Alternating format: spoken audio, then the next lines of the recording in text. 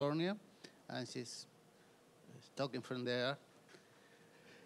She's an anthropologist and who somehow got involved in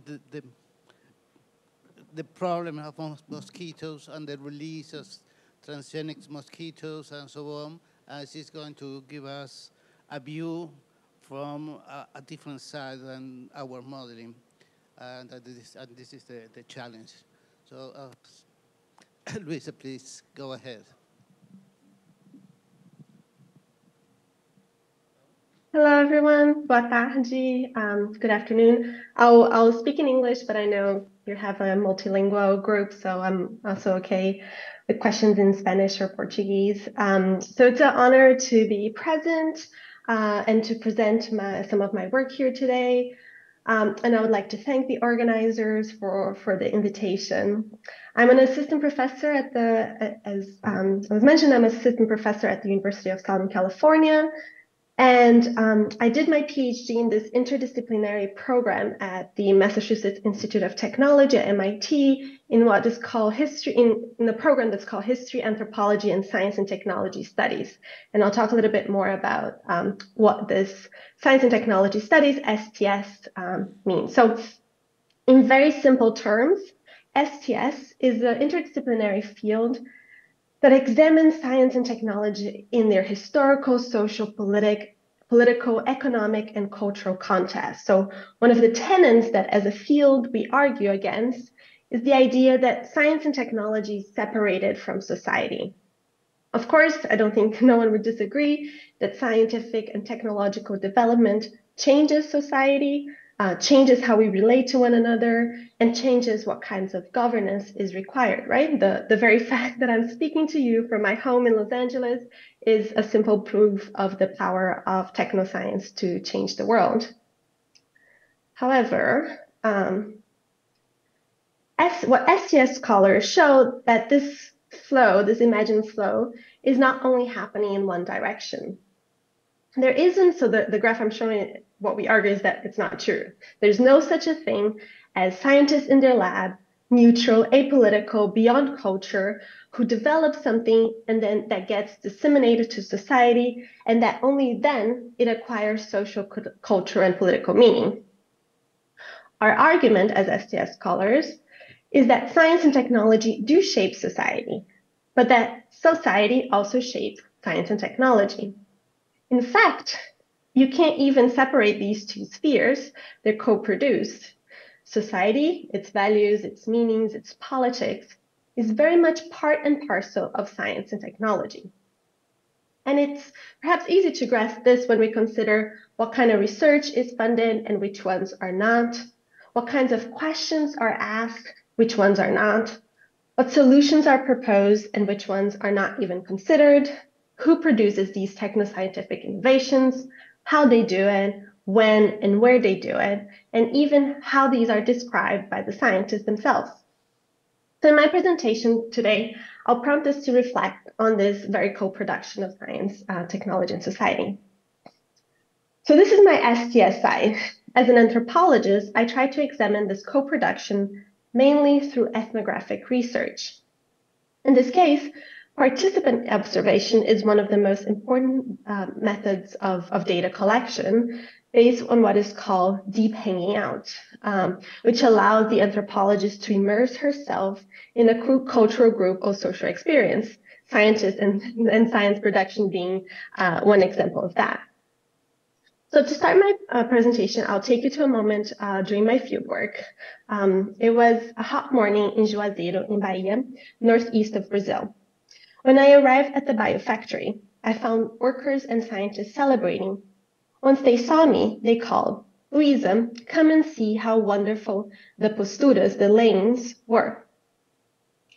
I noticed that the 10 by 30 centimeters paper strips had much darker stains than others I had seen before.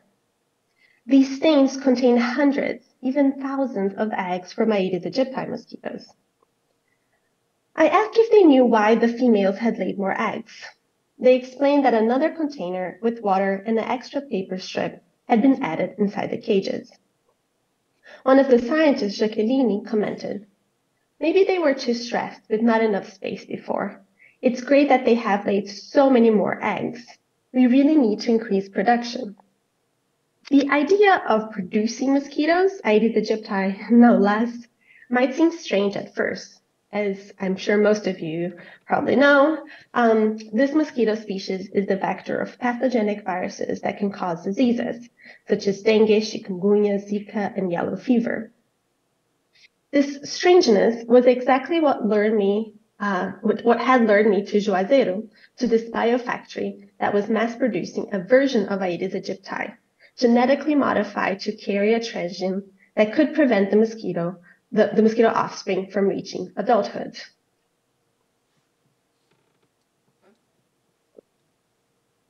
These modified insects were to be released in the hopes that they would mate with the wild Aedes aegypti, leading to the death of their heterozygote progeny, of such couplings.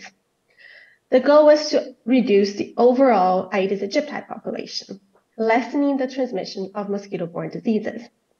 So from April to May 2013, I conducted fieldwork in Juazeiro with scientists and workers producing this transgenic organism, exploring the apparently paradoxical situation of deploying mosquitoes as a strategy to tackle mosquito-borne diseases. And if anyone is interested later, I can talk more about this genetic modification and how it works. But I also know you have other lecturers who are ecologists and biologists, and I'm sure they will discuss the science itself more in depth. But just to clarify, here I'll be talking about the version of modified mosquitoes that were being released in 2013 when I did field work. And since then, other types of transgenic mosquitoes have been developed and released. So today, I'll present on my findings based on my ethnographic research, which have also been published in this article entitled Becoming Without, Making Transgenic Mosquitoes and Disease Control in Brazil. So here I report on how my scientist interlocutors work to make the Aedes aegypti embody a solution to the very problem these insects constituted. They hope to turn mosquitoes, framed as enemies of humans, into an odd kind of ally, agents that could undone their own kind. In doing so, and these are the things I'll focus on my presentation today, my ethnographic research also allowed me to review aspects related to regionalism, class, and gender of these within these releases of transgenic mosquitoes. You might be surprised, but I'm not the first anthropologist or STS scholar to study mosquitoes, not even the first one to study modified mosquitoes. What these other scholars have highlighted is how these strategies transform multi-species relations, turning the mosquito into what could be called like a flying public health tool or an auxiliary instrument in attempts to control diseases. The company promoting this strain of transgenic mosquitoes has trademarked the names friendly mosquito in English and Aedes do bem, so the good Aedes, in Portuguese, using these terms in their publicity campaigns, which seems a clear declaration that for the project to work, public perceptions of mosquitoes must change. My argument, however, is different. Implementing this genetic strategy entails more than just turning a loaded organism into some sort of friendly mosquito. If the Aedes aegypti did not transmit diseases or did not exist in the area, there would be no reason to release its transgenic counterpart. So, to put it differently, the mosquito can only exist as an ally or a friend only to the extent that it also exists simultaneously as an enemy. So what follows in this presentation, I'll offer ethnographic descriptions of rearing practices inside the biofactory and of public engagement activities, examining the more than human politics of transgenic mosquitoes. And more than human is how anthropologists and STS scholars view the kind of concept that we use to discuss the politics that go beyond just the human. This genetic modification was done on the grounds that since the species can transmit pathogens, its absence will be beneficial to human health. So, when transgenic mosquitoes are deployed, their own reproduction is transformed into labor for killing. Mosquito breeding and mating are operationalized as insecticide, turned into a sort of deadly reproductive labor. Therefore, in the case of the genetic strategy, value is generated to the experience of not being bitten by the transgenic males, as well as the embodied promise that these insects would reduce the population size of their biting species. It was this non-encounter, this absence, a future severing of human-mosquito relations that motivated the rearing and release of these value-added insects. And in the article version, I have a more theoretical discussion about this concept of non-encounter, but I'll skip that because I think I'm happy to talk about it during the Q&A, but I'll keep the anthro theory and SDS theory a little bit in the sidelines. So as a result, to implement this genetic strategy, proponents of this technology had to re-engineer not only the mosquito body, but also 3 different aspects of the human-mosquito encounter. So first, they had to transform insect that was long seen as an enemy into an ally. Second, they needed to make rather than kill mosquitoes. And third, they had to re-envision human-mosquito encounters as the ones in which mosquitoes, especially the released ones, do not bite humans. As they tried to make sense of and explain these radically novel terms of human-mosquito relations, proponents of these genetically modified organisms, nonetheless, often made use of older versions of animality. They deployed antiquated sociobiological ideas about males as heroic and horny, and females as villainous and picky. Apparently, novel mosquito-human socialities were quickly narrated in ways that align with all too hegemonic gendered human sociality.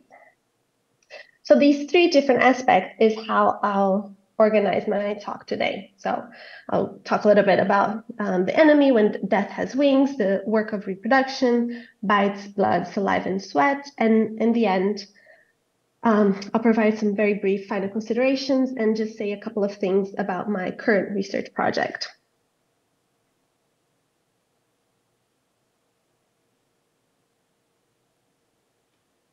So as an anthropologist, I'll take you again to my field site. At the end of a day at fieldwork in Juazeiro, a city in the northeast of Brazil, I sat in bed trying to write up my notes for the day. As ethnographers, we produce ethnographic diaries, which report on our interactions in the field. But writing my ethnographic diary was doing that in my small room with a noisy fan that did not alleviate the suffocating heat was challenging. So I moved to the porch to breathe in some fresh air. Not long after I sat down, an itch on my left arm prompted a quick swat from my right hand. I turned my hand over to see a dead mosquito with blood smeared on my skin.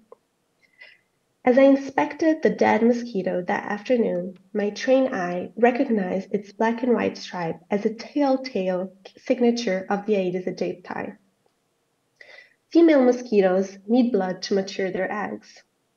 An Aedes aegypti that bites someone with dengue can become infected with the virus, and later, as it bites another person, the mosquito's infected saliva enters the human body. But it's in the second act of biting that mosquitoes transmit viruses that can cause diseases. That day on the porch, as I stared at the mosquito and at blood on the palm of my hand, my fear of contracting dengue became a visceral reminder of what's behind the sometimes abstract numbers showing the increase and spread of cases. The city Juazeiro was having a dengue outbreak, and the bite, that fleeting encounter, could have infected me with the virus.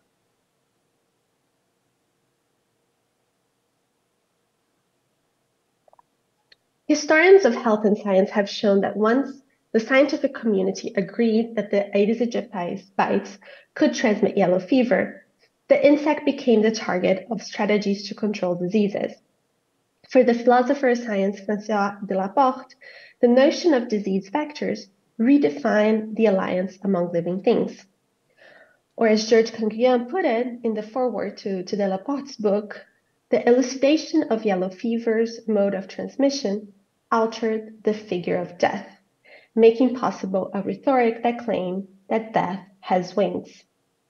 Mosquitoes became not only ecologically, but ontologically defined as vectors, as enemies. I won't go in detail about the history of mosquito control in Brazil, which I actually have written together with historian Gabriel Lopes.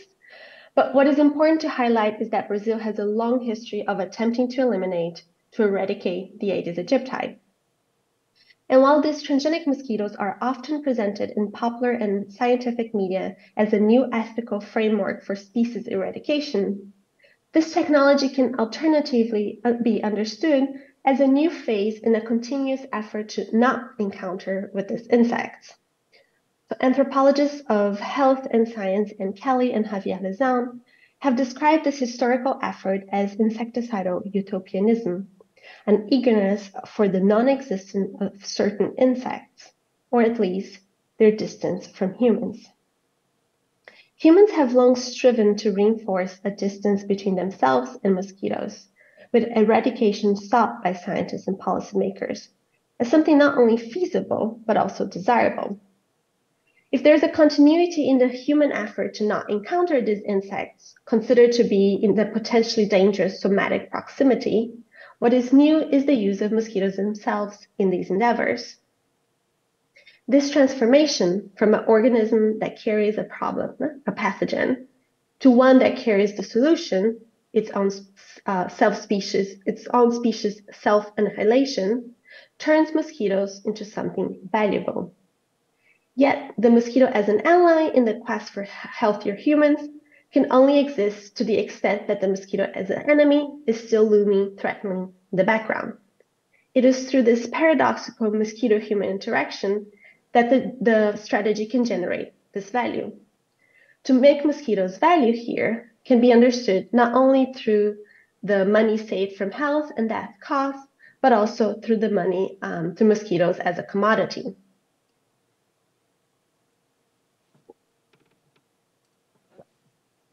The transgenic Aedes aegypti examined here contain a genetic construct developed and patented by Oxitec, a spin-off company of Oxford University in the United Kingdom.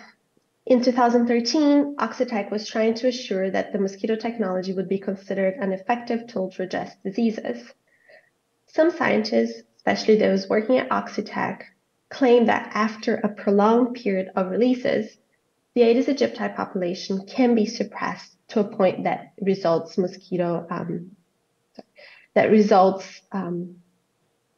mosquito local elimination. So a rehash of the century-old desire to annihilate the species. However, most entomologists I have talked to assert that even if the population size is reduced, local elimination of the species through this genetic strategy is infeasible. Thus, with this genetic strain, eradication was not truly the goal. In fact, the strategy entails the ongoing continuous release of this transgenic organism. If releases are discontinued, the mosquito population tends to return to its original numbers or might even increase. Indeed, results published after my fieldwork show that there was a suppression of the Aedes aegypti population during sustained releases. But once these stopped, there was a gradual recovery to pre-release numbers, bringing no long-lasting benefit to residents of the areas where experiments were conducted. The need for constant releases creates a business model in which, to prevent future Aedes aegypti generations, there must be a continuous production and release of transgenic mosquitoes.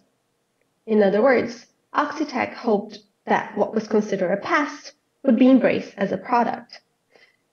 This is yet another example of what several STS anthropologists and STS scholars have analyzed as life itself being remade through biotechnology, with the generative capacity of living beings and living materials being remade, transformed into commodities, circulating across different spheres to produce capital. However, during my fieldwork, I could not investigate the promissory process of commodification or capital accumulation in the mosquitoes, since at the time, the mosquitoes was not yet a commodity. It had been approved in Brazil only as part of a research experiment in a collaboration between São Paulo University, USP, and Moscamed, a not-for-profit social organization where the biofactory was located. And here, let's talk a little bit about the matters of regionalism, of regional politics in the release of these transgenic mosquitoes. Although these releases were being conducted in the northeast of the country, all staff scientists working on them, as well as the biofactory's director at the time, were from Brazil's southeast. As someone who is also from the southeast, I'm from Minas Gerais, I was quickly categorized by the biofactory workers, all of whom were locals, as yet another sulista, as they called, who was there temporarily to gather knowledge about the releases. Even though the biofactory had initially been established in 2005 to control pests and contribute to regional agricultural development, and even though the researchers, all of them white, most of them from São Paulo, were convinced they could improve the national policy for mosquito-borne diseases and promote national scientific development, the workers were aware of the politics of conducting experiments in the northeast sertão, the semi-arid hinterlands, a historically marginalized part of the country.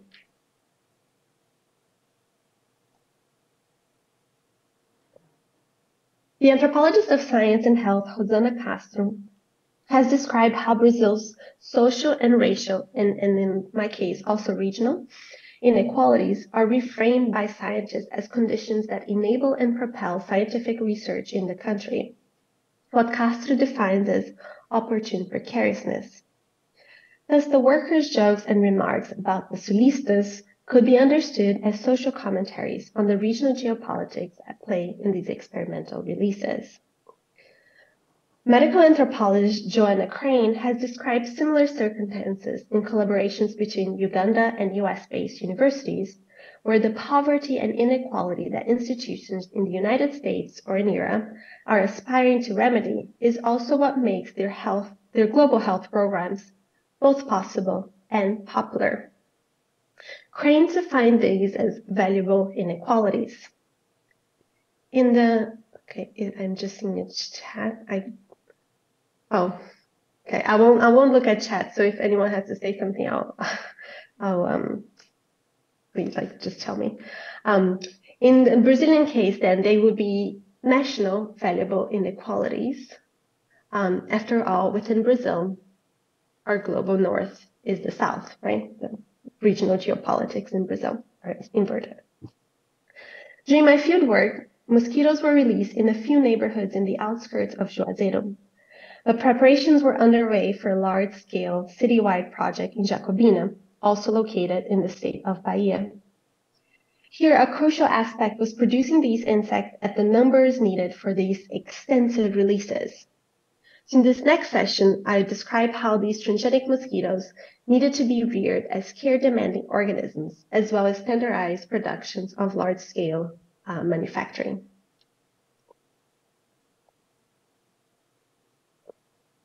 During my fieldwork, scientists and workers in the biofactory were seeking ways to allow them to cater to the mosquitoes' needs while simultaneously improving their efficiency needed for mass production. Remember, the production needs to be constant, right? Otherwise, the mosquito will grow again. Control over the insect's capacity for biological reproduction was vital for the feasibility and continuity of the project, the production of transgenic mosquitoes, as my initial vignette on the number of eggs shows. Since the project aimed at releasing only non-biting transgenic males, sex separation of mosquitoes, described as sexaging or sexing, was arguably the most labor-intensive task of production. And I'm happy to talk later more about this process. These to-be-released males were called mosquitos de supressão, suppression mosquitoes, because of their assigned role to reduce Aedes aegypti population. Only males were released, but females were still needed in the biofactory to maintain the continuous production of the mosquitoes de supressão. Those that stayed inside the biofactory were the mosquitoes de colônia, colony mosquitoes, continuing the lineage in a collection of cages, each containing around 1,500 females and 500 males. There was thus a focus on the production of male and the reproduction capacity of females. The rearing of mosquitoes in the biofactory becomes an almost character insect version of what feminist scholars have long been pointing out as the perception of women merely as means of reproduction. So let's now unpack some of the more than human gendered politics of these transgenic mosquitoes. And here I'll try to make this more interactive. I know it's the end of the day for you there, so maybe it will be a little bit more lively. So I'll ask you to start analyzing some of the quotes that I'll share. So the first one, we release these mosquitoes and they do all the work for us. This technology works so well because the best thing machos, males, can do is to find females. All machos think about is sex, one of the scientists jokingly noted. Someone that wants to say how they would analyze this quote.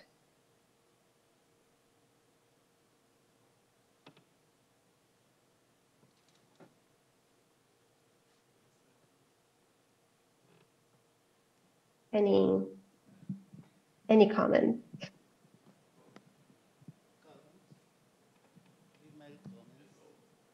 I'm hearing, but not loud enough. Oh. It's coming. Yeah, thank you. Oh, hello. Well, I really believe that if you release just male, you can control the population of mosquitoes because they cannot reproduce because they have the gene, which is killer gene, right? That I understand. Great, yeah. Go ahead.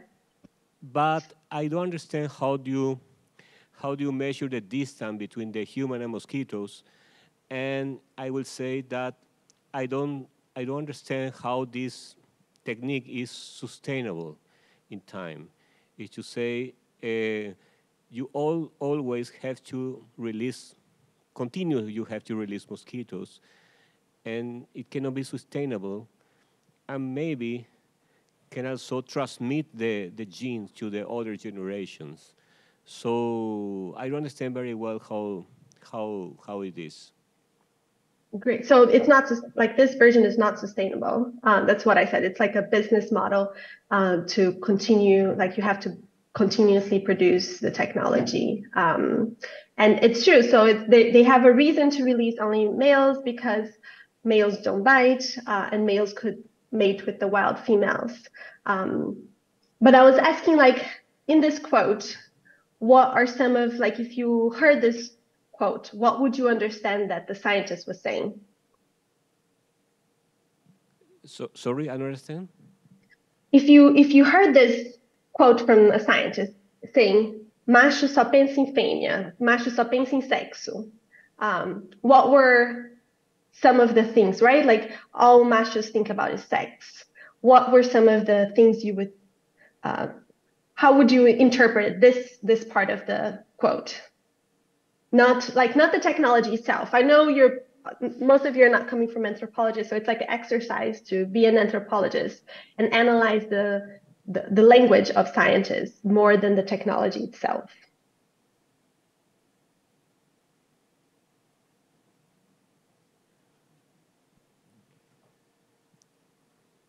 I don't have a clear idea how to interpret that sentence. Okay. No, good. Okay. Anyone else? I think it's a bad way to send a message. Great.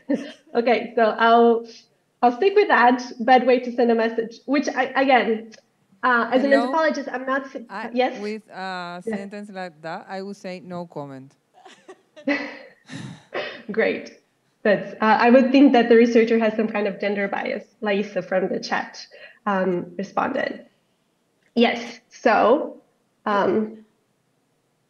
During fieldwork, I heard many variations of jokes about horny masters that, driven by the insatiable and unending desire for sex, won over picky females. That's how they would call it as well, right? That females are picky. The person telling the joke, that was almost always a man, would usually not specify that the joke was about mosquitoes, right? When you say all masters think about is sex, you're not saying, they would not say all male mosquitoes are think about is sex. They often, with the joke was the reason, like it was a joke because they were saying masters, right? They were making it much more than just about mosquitoes. The person telling the joke, almost always a man, would usually not specify that the joke was about mosquitoes, therefore implying that these remarks refer to not just to insects, but also to more than insect gender sexuality. So, right? So to insects and humans alike. The supposedly natural instinct of males to hunt down females was then mobilized to explain the approach's efficacy and naturalness. And also, as for the next part, we can think about this. We release these mosquitoes and they do all the work for us. Keep a pen there, keep it in your memory, because we're going to go back to it later. So although scientists framed the project as mosquitoes doing the work, rearing transgenic mosquitoes required a lot of human labor, which often caused some resentment from workers. So here, let's talk about another aspect, the class dynamics within these projects. In one of my first days visiting the biofactory, I joined Francisca and Jonathan, two workers there, in preparing the food for transgenic larvae.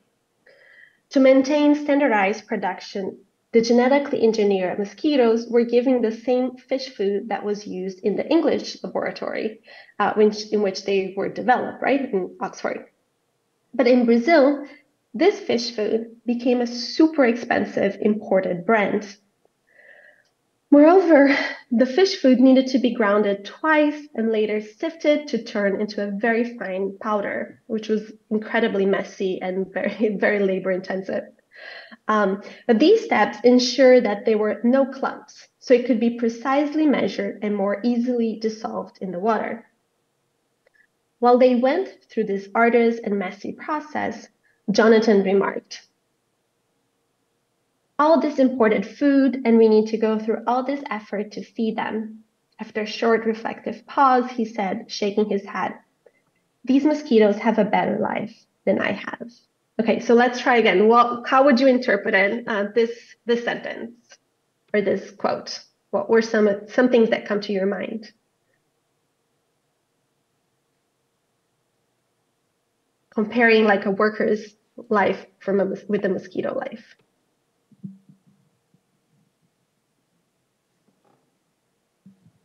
Hello? Can you hear me? Comparing, so this quote between the workers comparing his own life with the mosquito life. What are some of the analysis you can make of this? Yeah. Again, I know this is not unusual exercise for most of you, but. Try again. Okay. Hi, can you hear me? Yes. Yes, okay. Well, first of all, these mosquitoes have a better life than I have. Sounds like first we're like anthropomorphizing. That's how one says it? Yes. The mosquitoes, first of all. It is like the previous quote where they said machos only think about sex. And you know, like it was the undertone was that it kind of sounded like we were talking about humans, and I get kind of the same feeling here that mosquitoes have a better life than I have. We are giving like human characteristics to mosquitoes, something along. That's great. Okay, yes. So they're thinking mosquito life and human life in the same terms. That's great. Anthropomorphizing. And why are they doing that? What kind of if a worker told you this, what do you think they meant, like beyond just their words? What kind of comparison are they hoping to do? Do you think they see their work as valued within the biofactory? Oh, well, if they have to work for the mosquitoes, then I can't imagine that they will feel that good about it. It is like we usually view mosquitoes as, well, insects, and they are working for the mosquitoes, so I'm not sure if they are very happy about that the mosquitoes have a better life than they have. Great enough. Okay, great. Any other comments? But those are great. Okay. So, wait, sorry. There's one more.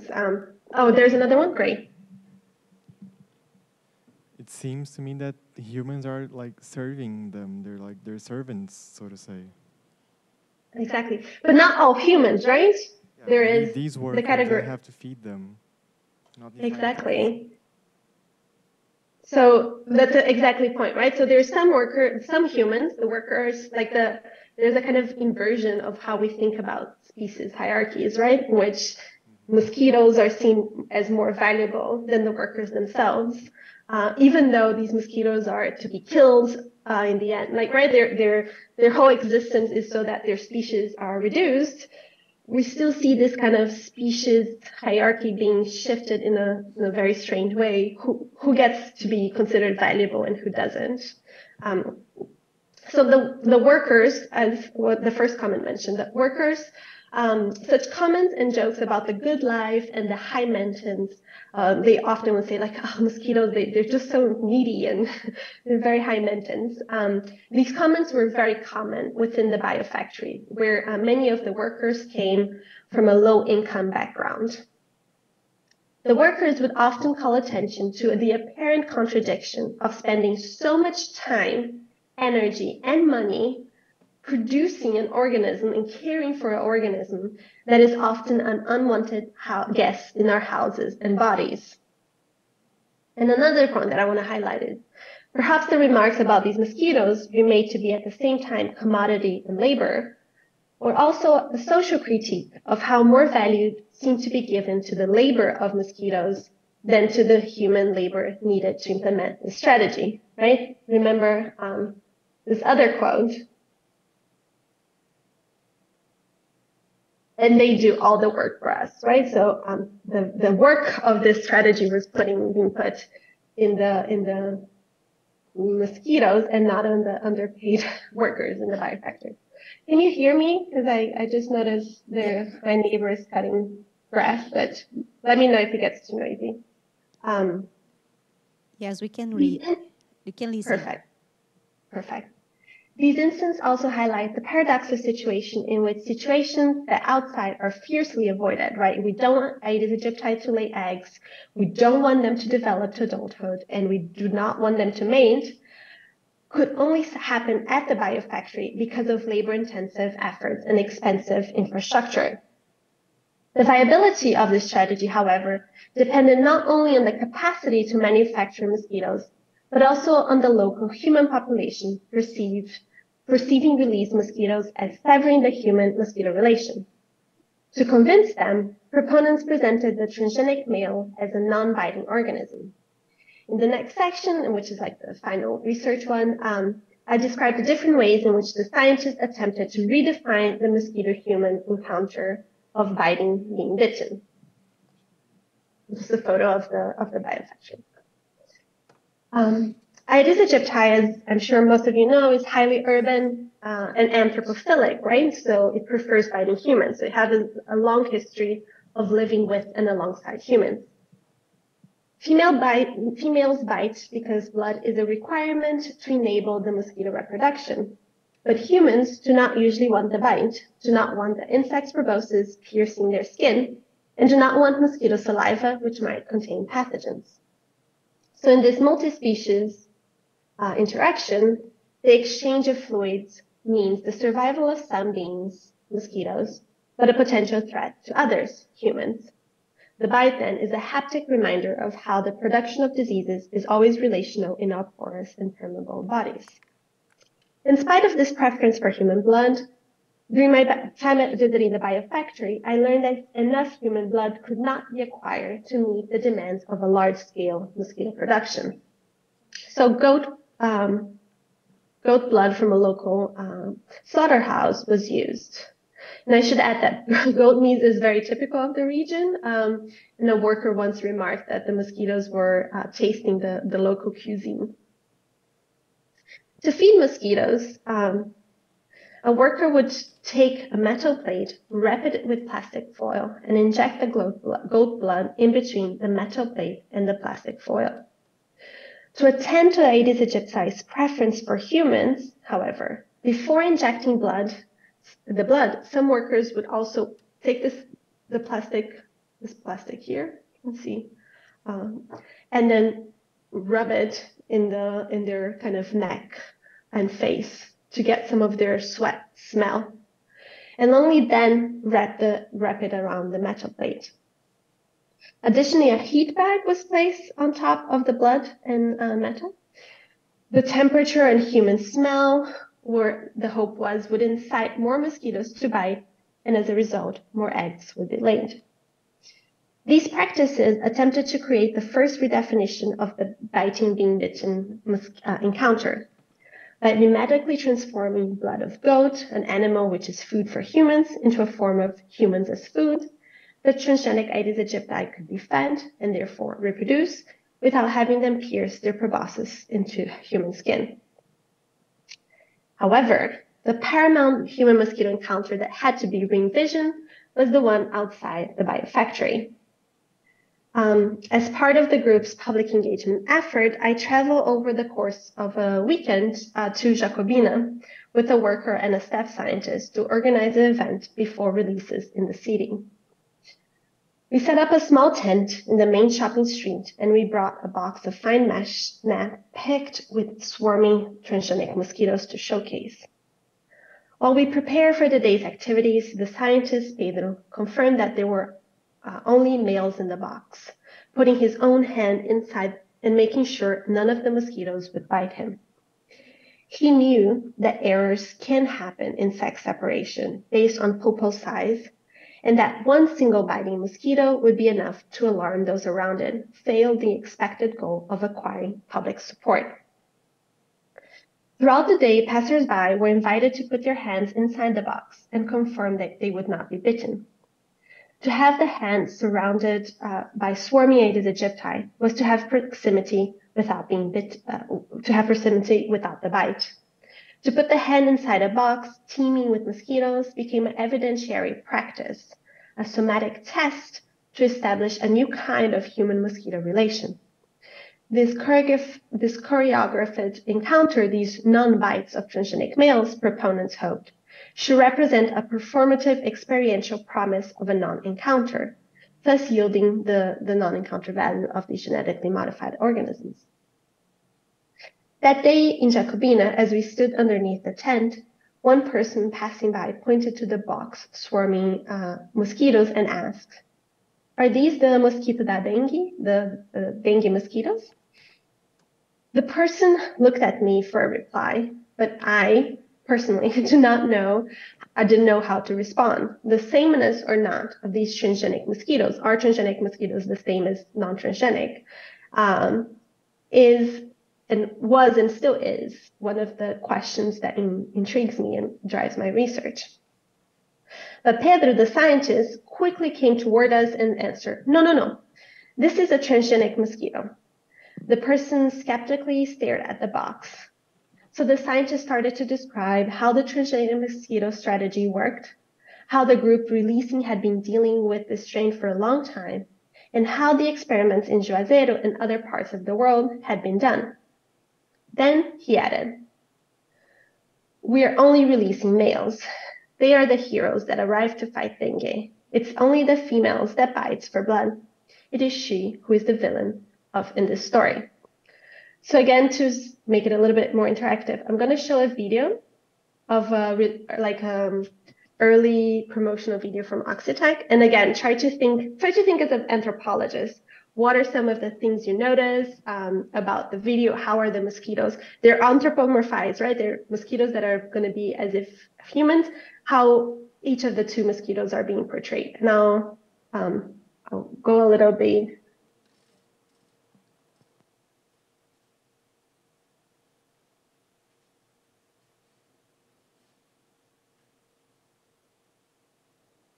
So the video is like, it's a mixture between Portuguese. I hope everyone can understand some, but then some of it is in English with Portuguese subtitles. But even if you don't understand Portuguese, you should be able to like grasp by other might even be interesting because you can grasp other things. We cannot listen the video.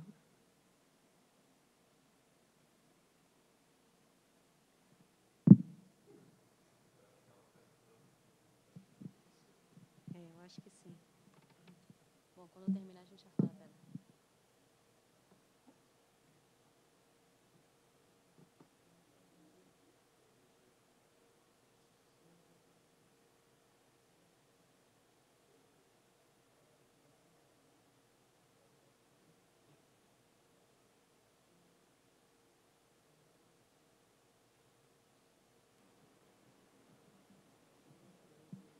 A gente não está escutando o vídeo.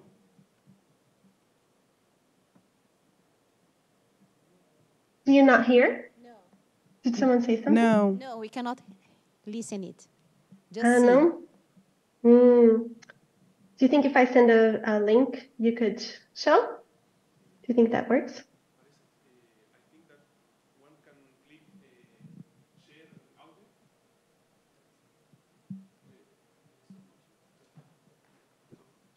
And then if I can do that. Hello, can you hear me? Yes, I can. I think that in Zoom there is an option that says like share audio. Okay. So maybe if you click that. Next to mute. Yeah, there is mute. There is an up arrow next to mute. There you can like share audio settings, probably, right? Maybe. But there is an option to share audio, the computer audio. I like speaker. Switch to phone audio. Leave computer audio. Do you think it's that? No.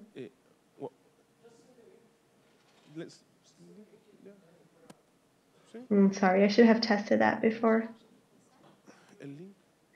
If we can also, if it's also, I don't know.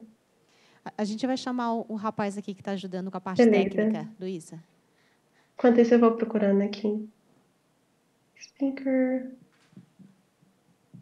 Yes.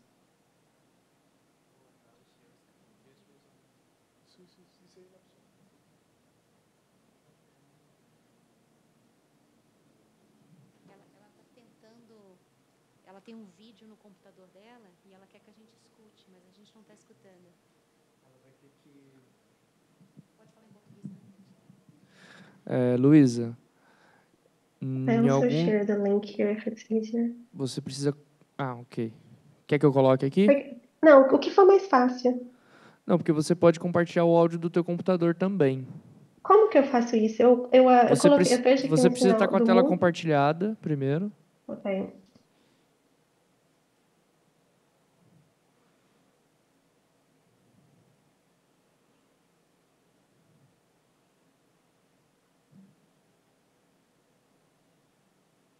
Ok. Aí você vai ter um menu com muitas opções e 3 pontinhos. Clica no 3 pontinhos. Ali em cima, ali.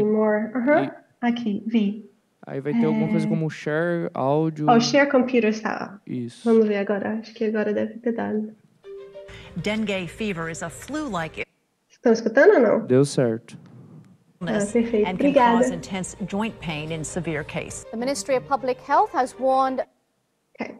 É o mosquito Aedes aegypti. Falamos com um macho e uma fêmea.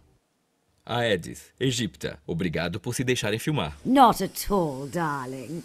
Come a little closer. I won't bite. Então, essa é a sua casa? Yes, isn't it perfect, darling? I just moved from the plant pot in the hallway to be closer to my delicious family. Of course, Aid here doesn't partake. He's a veggie. Honestly, call yourself a mosquito. Well, Hades just follows me around. It's the only thing he's good at. Já ouviram falar da dengue? Darling, I feed, I mate, I lay eggs. I'll bite you whether you're sick or not. If that means I pass your horrid little disease on to the next person, it's not my problem. Você entende que é por isso que os humanos borrifam substâncias químicas, por sua causa. Darling, I know. It's all about me. Oh, you explain, Aid. I can't be bothered. Well, humans have been using fogs to try and kill us for 50 years, and it does kill other insects. But we're getting used to it now. Besides, humans don't like fogging their own homes, so we're safe in here. E o método da Oxitec? What's that? Another useless attempt to get rid of us?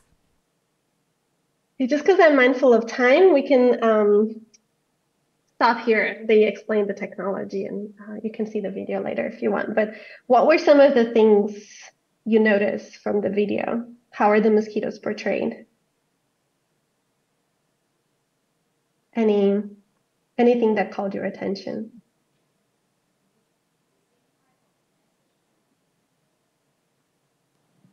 The same type of message that you comment before about sexism and the female to be the bad one, stuff like that.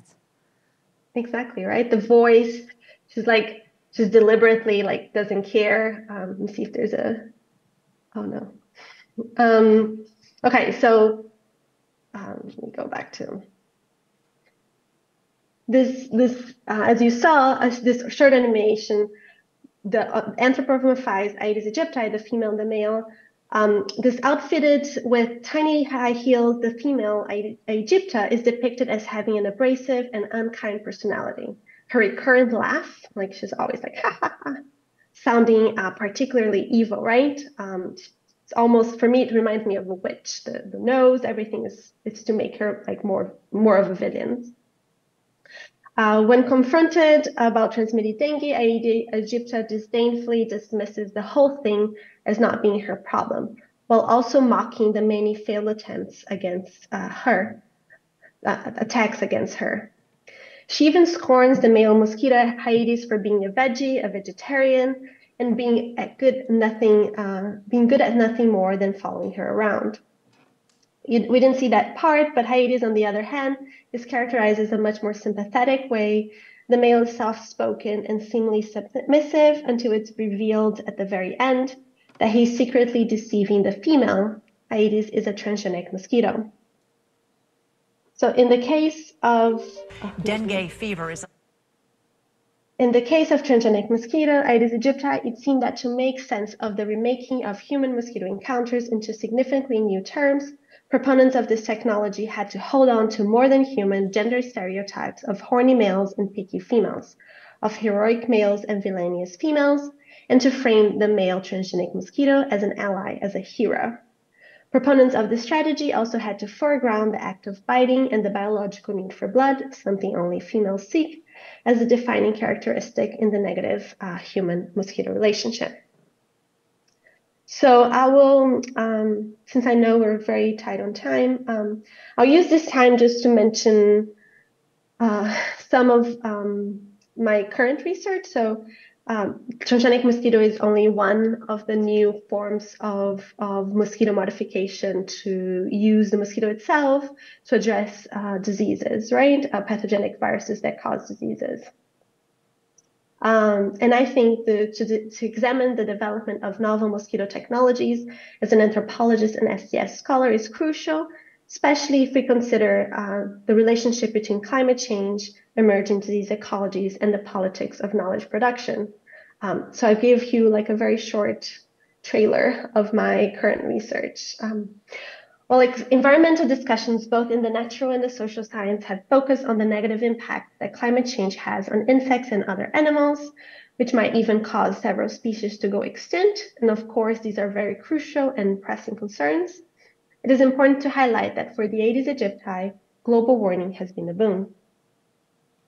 Projections show that with shorter and warmer winters, the Aedes aegypti will likely soon thrive in large parts of Europe and the United States, producing a new mosquito epoch that might reshape current epidemiological geographies.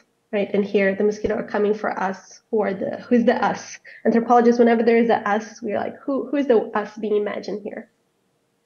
And here it's interesting to consider the place of Brazilian mosquito ecologies within what I call the reinvention of mosquito science, right? These novel technologies being developed every century of anti-mosquito campaigns that have produced only temporary results.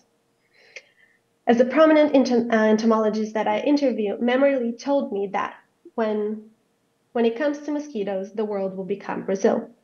In other words, due to the climate change-driven global expansion of the Aedes aegypti, other places might soon endure the outbreaks currently besetting Brazil.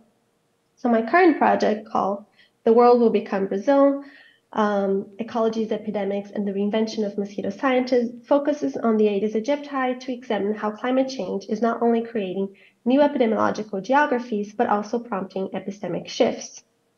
Therefore, I examined how Brazilian researchers depicted mosquito ecologies as the locus point to produce a Brazilian science that would challenge the geopolitics of knowledge production, right, in the global North-dominated science. Yet I also show how even as they question hierarchies within knowledge making, my interlocutors often reproduce long-standing racializing inequalities within Brazil.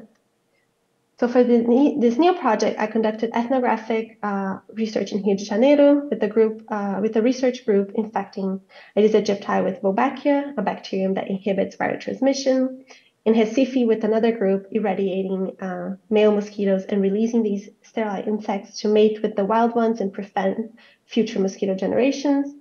And with a third group in Foz do Iguaçu, which used the mosquitoes' need for human blood to entrap them, test them for DNA viruses, and transform them into sentinels, mapping this insect's presence, distribution, and status as a vector. And here, by using ethnographic and historical research methods, I argue that these projects can tell us something about the racialized geopolitics of science in an unequal world increasingly affected by human activity. So thank you very much.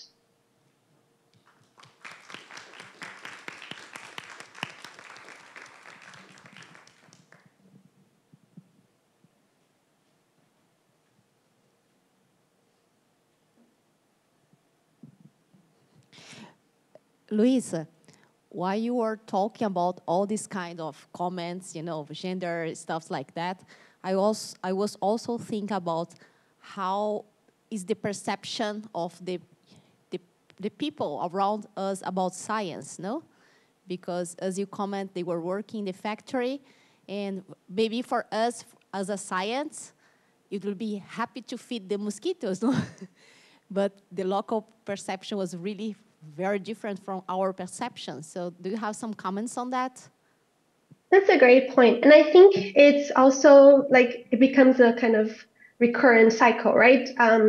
Like maybe the workers weren't unhappy just because they were feeding mosquitoes, which they see as like this unwanted organism, but also because they saw that their labor was not, they were not very well paid, and like their labor wasn't valued, and the kind of their negative view of feeding mosquitoes and caring for mosquitoes was also shaped by the structural inequalities within the project, right? So it's these things kind of like the perception of scientists is shaped by multiple things, and I think that sometimes when we think about science, promoting like scientific knowledge to other, like beyond scientists, the context in which this knowledge is acquired matters in a way that is not always taken into account. And that's what anthropologists try to do, right? It matters what context people get this information or how they find out about these things. But it's a great question. Because the scientists themselves were, I mean, they weren't the ones feeding the mosquitoes. They weren't doing the heavy labor, but they thought the mosquitoes were very exciting and interesting. And but again, they were better paid than the technicians.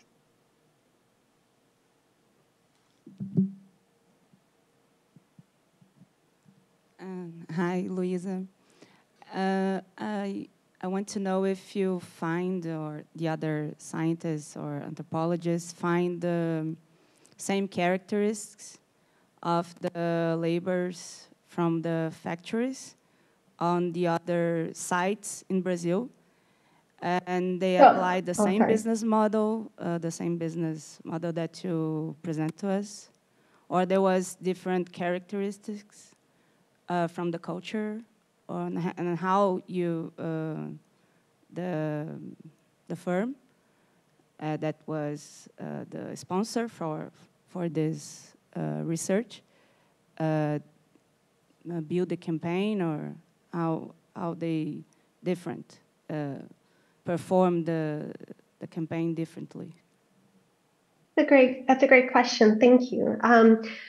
So the other projects, there's also a 10-year difference. So this project I did in 2013, and then not 10, but like 5-6 years difference. This more current project I did in 2020, 2021. And I did not see the same gendered language. I think kind of there's a broader cultural shift in how, like, awareness of perhaps gender language, at least in work environment, that I didn't hear the same jokes about horny males. Even though, for example, in the irradiated mosquitoes, it's more or less the same logic, right? They're also only releasing males and not females. And I think in all the 3 projects that I saw, so I'm the one who's doing ethnographic research in the other projects, right? In Rio, Recife, and Foz do Iguaçu. And in all the different projects, there was inequality within the project.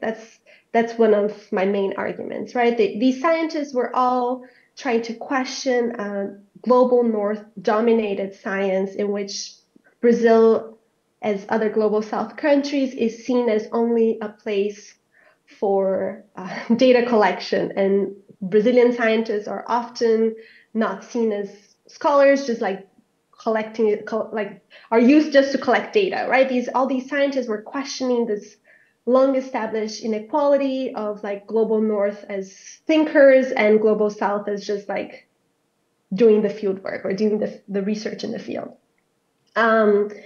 They were doing that, but in all the 3 projects, the scientists were all white Brazilians, and the technicians were a much more diverse group of people that truly express Brazil as a diverse country, right?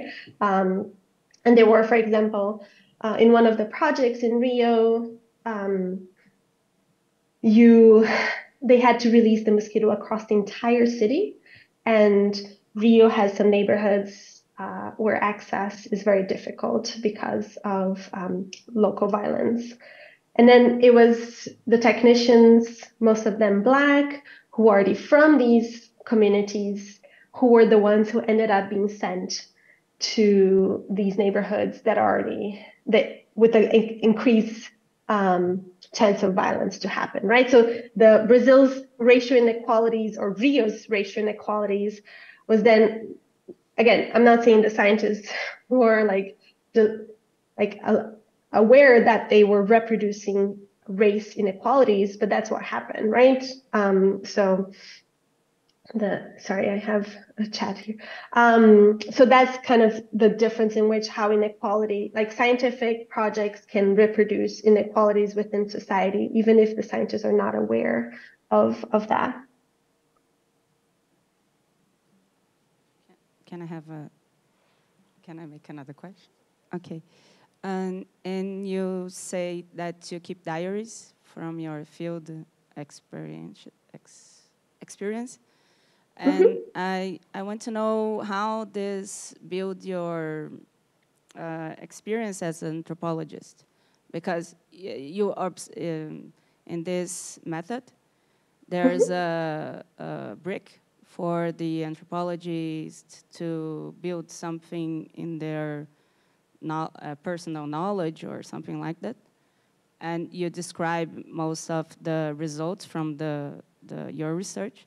But your main experience as an anthropologist, what the contribution that you said that this research built to yourself? myself. Oh, that's a great question. So yeah, so anthropologists, as we're in the field, we like make short notes so we can remember, right? Or when someone says something very important, and I like write down the notes. And this wasn't my concern when I went to do field work with transgenic mosquitoes. But I became more and more interested in thinking about Brazilian science and like who gets to define Brazilian science, how funding matters for who gets to define Brazilian science. So my interlocutors who spoke better English, often because they came from wealthier neighborhoods, from wealthier families, could access money much more easily so they could do their research because they did their grad studies at the US, so they had friends who were like, oh, there's this grant, so you should apply, let's collaborate. So like socioeconomic mattered for scientists even once they had these positions. So I started, anthropologists think a lot about their own positionality, right? Like who you are in the field ends up shaping what kind of knowledge you get together or not. So I reflect on this. It's currently like a book manuscript. I reflect a lot about first how the fact that I was in Brazil as a Brazilian during a moment where there's a lot of budget cuts, right? This was Temer and Bolsonaro's government when I was in Brazil.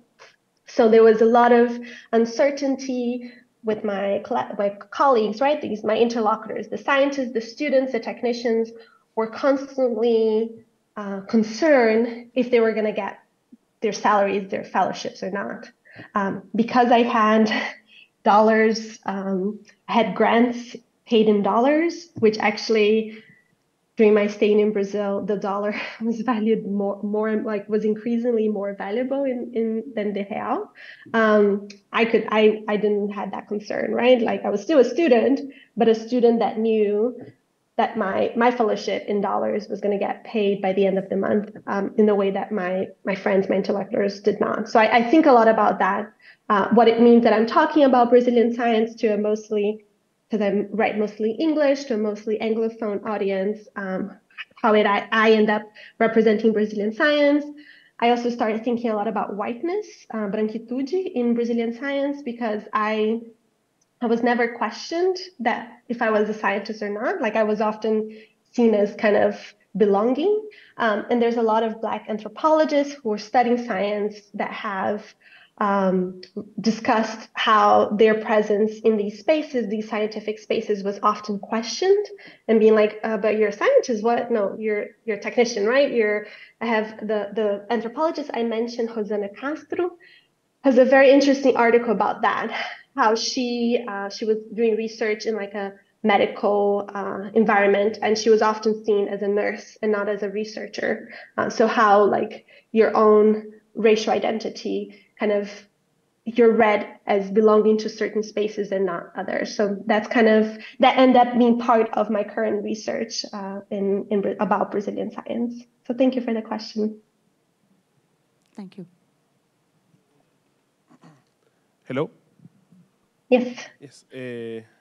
Well, I really like the presentation, first of all. So, and I have a couple questions. Well, first, well, there was a talk about we are like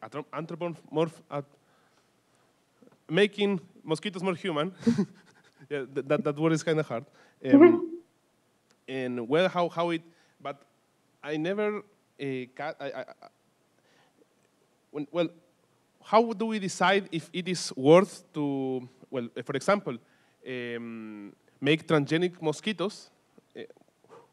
As humans, how can we like decide that it is? Because we can get make transgenic mosquitoes because we are doing it. But why do we have the idea that we can do it? Like it is morally correct to do it? Because, well, humans have, over the history of the world, modified many species. Like, for example, there is like one kind of dog that, like, does not have like a really good quality of life. It is like the pug, I think, the pug. So how can we justify morally the alteration of a mosquito?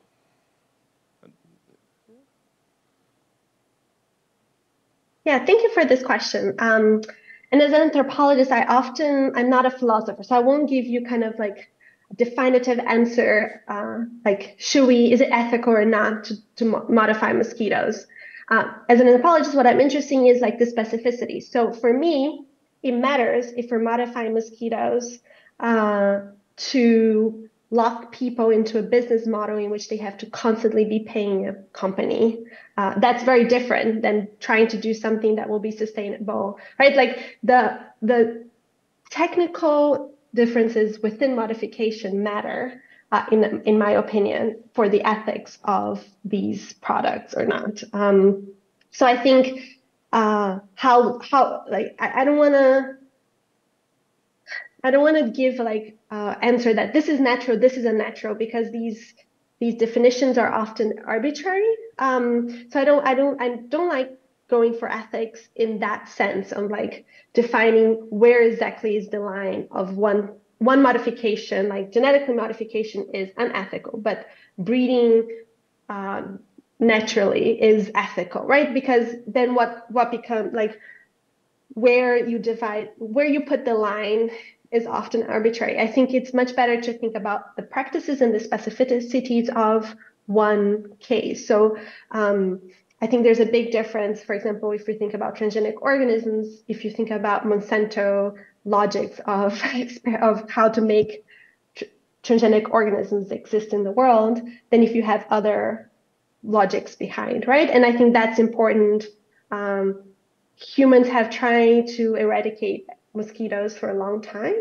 And I think it's not about if or not we use transgenic mosquitoes and other transgenic technologies, is much more how we use it, who is using, by whom, to whom, right? Like what are the structures in place that allow or not these technologies to be in place. I think that to think about, it's a lot harder, I think, but I think that much more productive to think about the specificities and how that ends up mattering for, I know one of the themes of the school is governance. So governance that takes into account the specificity of each case, who is benefiting, who's not, right? Like you had this technology that was experimented in a place, and now the people who were experimented on had no lasting benefit. They were just experimented on for data.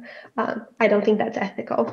But it's not that I'm against transgenic mosquitoes in general. I just think the way we implement those things matter. Okay, thank you. And I have another question. Well, I don't know if it was the beginning or in the middle of the presentation, you said about transforming the mosquitoes from an enemy to an ally. Yeah? And there was this picture where, a picture or video, where there was a box of male transgenic mosquitoes, and people could put their hand inside the box, and mosquitoes didn't bite them. Bite. The word bite. Yeah. Well, my problem with it is that when one does that, you are kind of I don't know if this is the word, but de-dangerizing the mosquito, because well, I remember in my school there was a kid who found a spider. He tried to grab it to take it outside, and the spider bit him. And he said, no, but one has to protect the spiders. And the professor said, no, I mean, we have to protect the spiders, but they still pose a great threat to us. And, well, my point is, well, what are the dangers of this kind of de-dangerizing the mosquitoes? Like, what do you think about it? It's a great question. Thank you. Yes, especially if I agree with you. And I think because they were what was, as an anthropologist, what was interesting for me, because that they had to do both, right? They had to say mosquitoes are a threat, but mosquitoes are also an ally, right? They had to constantly do both things.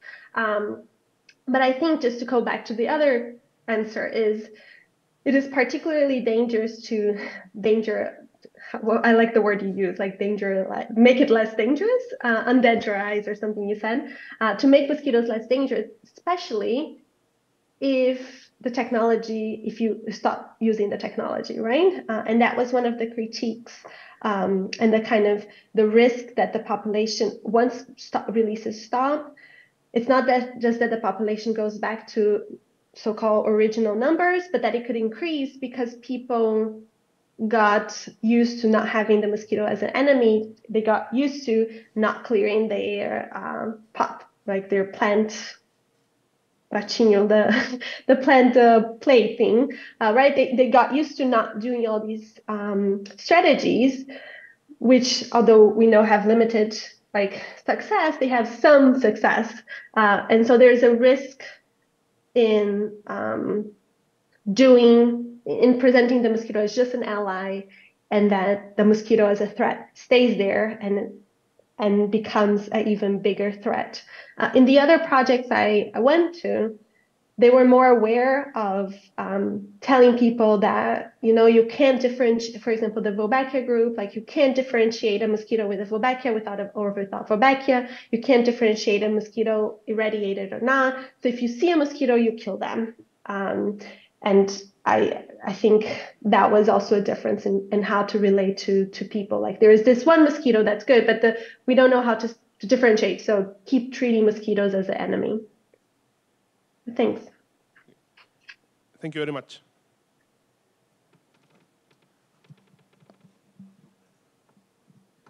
Pô, Luísa, queria elogiar a sua apresentação aí, parabéns, eu achei o máximo. Trouxe uma perspectiva assim brilhante, cara. Parabéns. Obrigada. So you pretty much proved us that it's possible to see human traces in the mosquitoes, and when we do this with the science, do also bring social issues to the mosquitoes, which is the case of the gender question that you talk about. So my question is, what do you think is the impact in science when we do this? When we, the science, bring human issues, social issues, as the gender questions into science, how do you think that this does affect science? Great question. And I think there's no way not to bring social aspects into science. I think because scientists are humans, they will without noticing, they will bring the social issues. I think the importance is to be aware of, it's the whole argument that it's natural, so it's naturally that males want females. But the way we speak about this nature matters, right? That's what the anthropologist argument. Like, we're not saying that there isn't a reality there where male mosquitoes are searching for female mosquitoes. It's not that. But the way we talk about this nature matters. So it was, just to give you an example, when the scientists were making this joke, I was much younger than I am right now. I was still going to start my PhD. It made me as a woman very uncomfortable. It made the women technicians very uncomfortable. It reinforced the space as a masculine space, right? So that matters, like who sees themselves as being part of doing science when you're using certain language or not. So I think the impact was visibly there. And I think to be aware how certain things that are seen as natural are also social. And not to say they're not natural, but they're also social. And the way we think about them, the way we talk about them are shaped by our values, our culture, our former experiences. It's such an important aspect if we want to have a more equitable and inclusive science spaces. So thanks for the question. Obrigado. Parabéns novamente. Obrigada. Hello. I wanted to ask about the same thing because these ad campaigns, I don't know if they are made with these negative stereotypes because they are effective or if it is because they reflect the bias of the people who make them. So I wanted to ask if there has been a measure of how effective this is and how we could replace these negative ad campaigns with something that is maybe as effective, being at the same time less controversial and less harmful for society overall.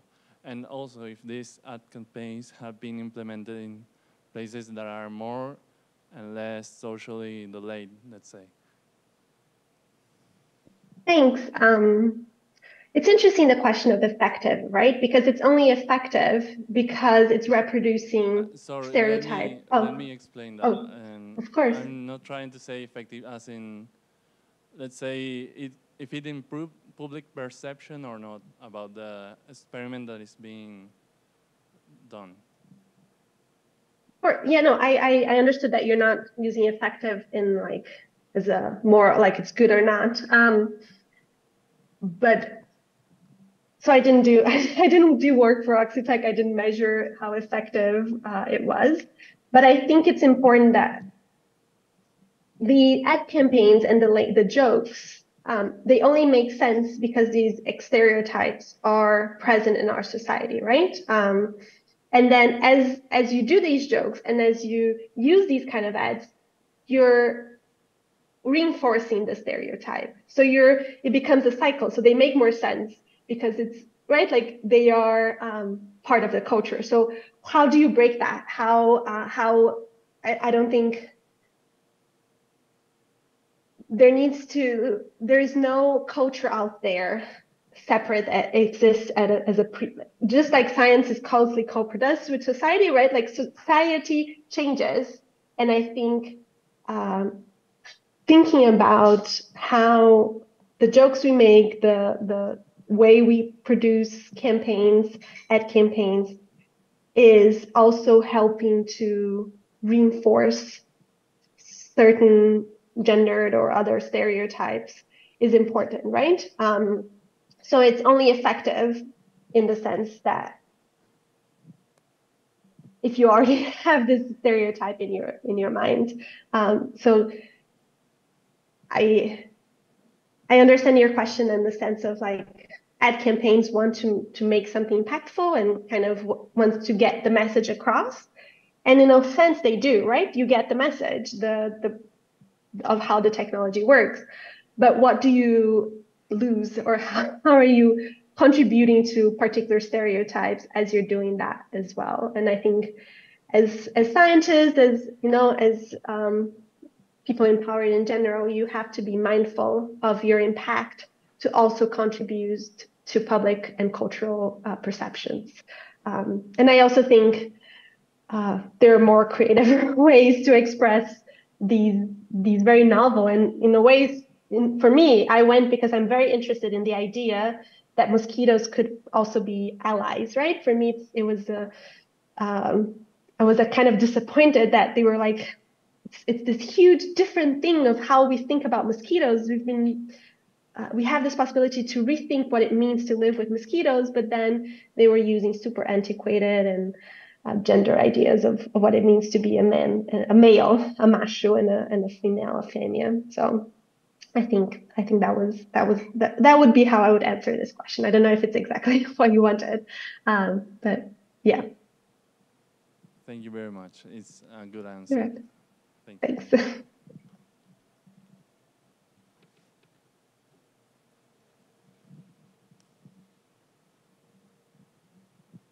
Thanks.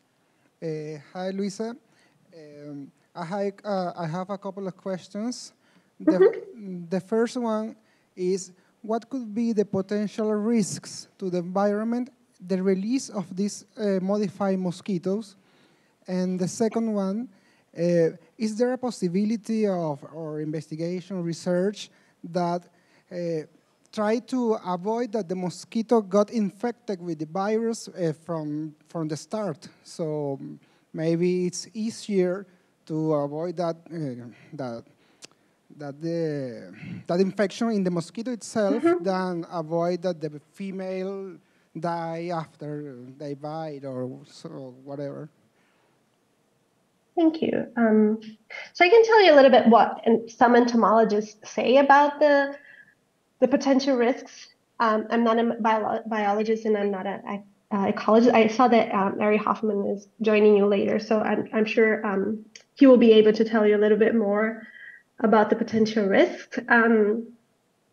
So one that some entomologists told me as potentially the most concerning one is that if you have a population of Aedes aegypti which is reduced very quickly and you create a certain empty ecological niche, you can have, for example, Aedes albopictus enter and become like an urban mosquito. And Aedes albopictus, as some of you might know, it bites humans, but it also bites other mammals. So the chances of a virus jumping from one species to the other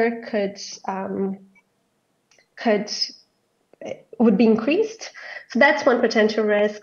There were potential risks of kind of a certain concern that certain genetic material from the oxitec mosquito would enter like local mosquito populations, which in fact did happen. The kind of environmental or ecological impacts of that particular non-local genetic material were not.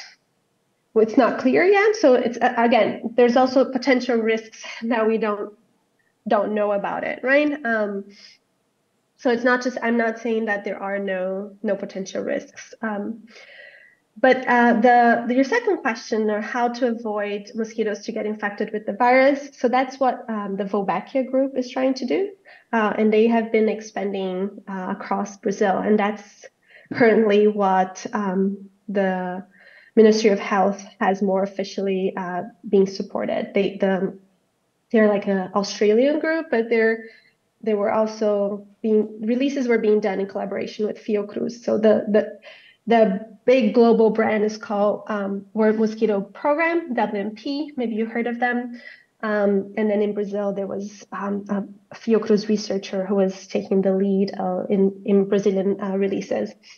And how it works, they infected this mosquito with a bacterium, Wolbachia, which inhibits the viral replication inside the mosquito body. They don't really know how it does.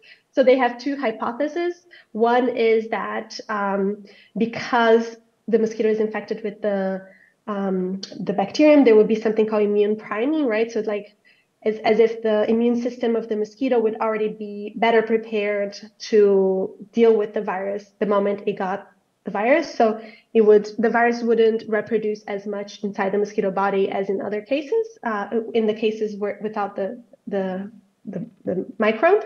Because if we remember, mosquitoes are also sick with the virus. That's why they infect us. They are also infected. The second hypothesis is just that Wolbachia competes for resources inside the mosquito body, which doesn't allow the virus, dengue, Zika, or chikungunya to reproduce inside the mosquito body. So in both cases, in both hypotheses, the end result is the virus doesn't replicate as much inside the mosquito body. The mosquito never becomes infected to a point that is infectious. So it bites us and it doesn't transmit pathogens. So the idea here is no longer to suppress a population, but to transform a population from vector into non-vector, right? Which is kind of what you were proposing or asking about it.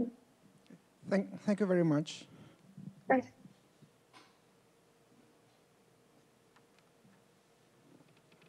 Might have to leave in a little bit, so maybe if there are more questions, we can collect them.